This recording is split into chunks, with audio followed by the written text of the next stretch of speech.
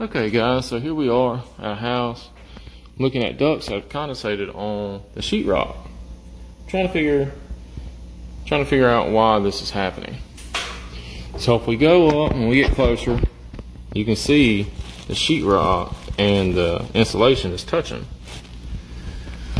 And if you look right here, you can see it's strapped up.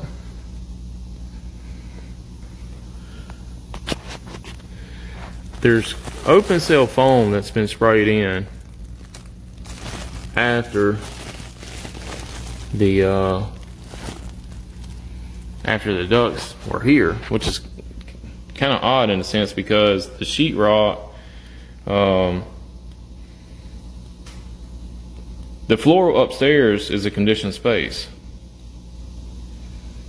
and you're in a garage which is unconditioned.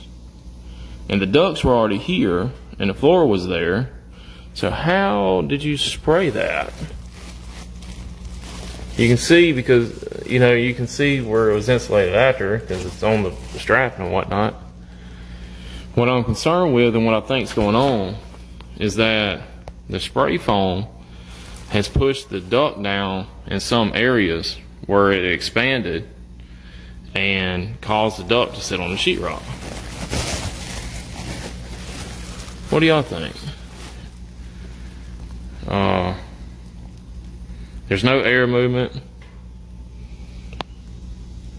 I haven't got in to check any pressures on the unit or whatnot. I know someone's going to say change the fan speed, but you can't, regardless of any of that, you can't have a duct sitting on the sheetrock for sure. Like, that can't happen.